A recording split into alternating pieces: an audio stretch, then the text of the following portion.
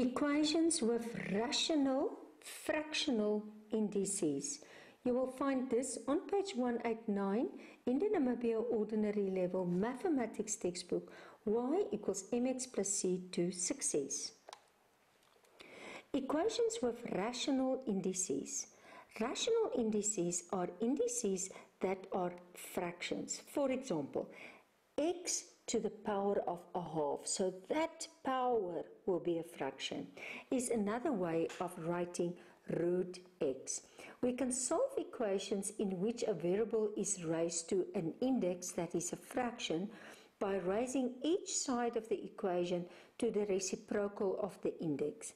The reason we raise the equation to the reciprocal of the index is because we want to eliminate the index of the variable term, and a number multiply its reciprocal equals 1. For example, as soon as we multiply by the reciprocal, 3 over 4, reciprocal 4 over 3, then we will get 1, and so on. Let's look at a few examples. X to the power 2 over 3 is equals 60.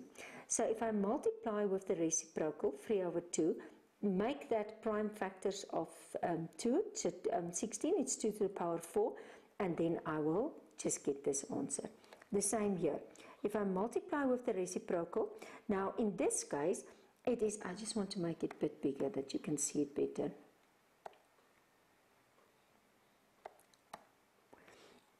Okay. Oh, that's a bit too big. Okay, can I just show you? If there's a negative, you must also make that a negative, because a negative times a negative is a positive, and you want it positive. So in that case, it was not necessary, but in this case. So whatever you do on this side, you do on this side.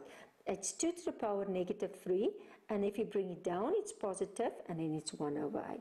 In this case, you must first get rid of that 4 by dividing both sides by 4. Okay, and now you can go simplify prime factors, and then you can raise it to the reciprocal. So 3 over 2, 3 over 2, multiply it in, and that's your final answer.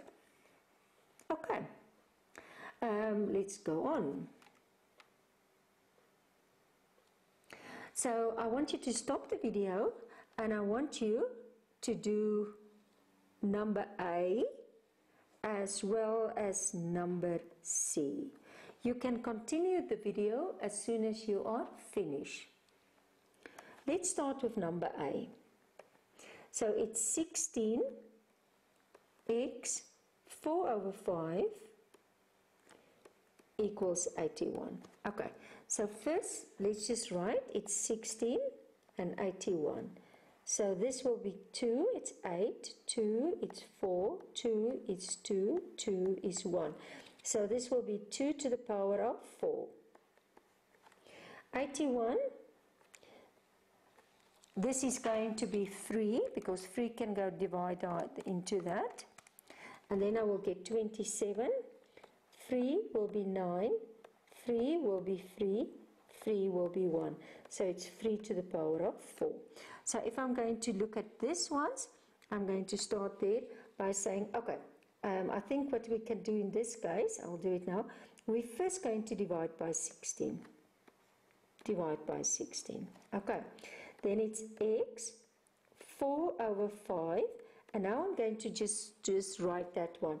So it was 3 to the power 4, 2 to the power of 4. Okay. And now I'm going to multiply by 5 over 4. And this one also by 5 over 4. What I do on one side, I do on the other side. So then it will be x is equal to 3. If I multiply this, the 4's will cancel because it's over 1, and it will be to the power of 5. And then this one, the same, the 4's will cancel, and it's 5. And the answer is going to be 3 to the power of 5 is going to be 243. 2 to the power of 5 is 32. Okay, or if I simplify it, 7 and 19 over 32. Both is correct. That's the value of x. Okay. Okay, I'm going to clean, and then we can do number C.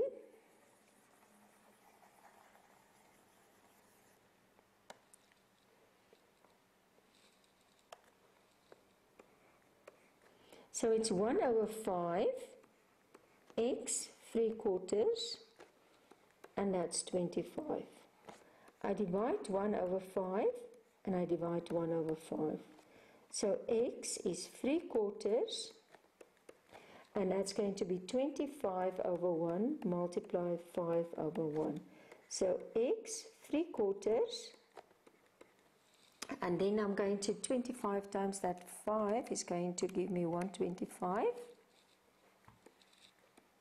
So I can say, okay, I'm just going to x and 3/4, I will know, and that's 5 to the power 3. And then I'm going to multiply with the reciprocal, 4 over 3. What I do on one side, I do on the other side.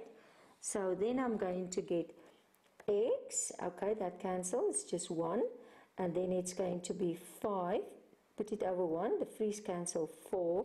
And then the value, therefore, the value of x will be equal to 625.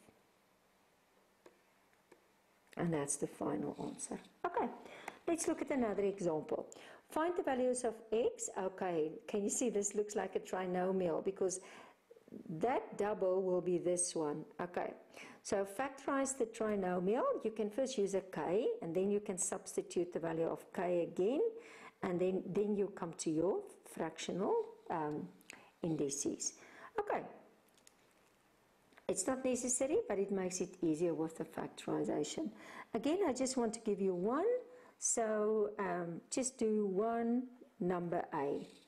Again, you can continue the video as soon as you are finished.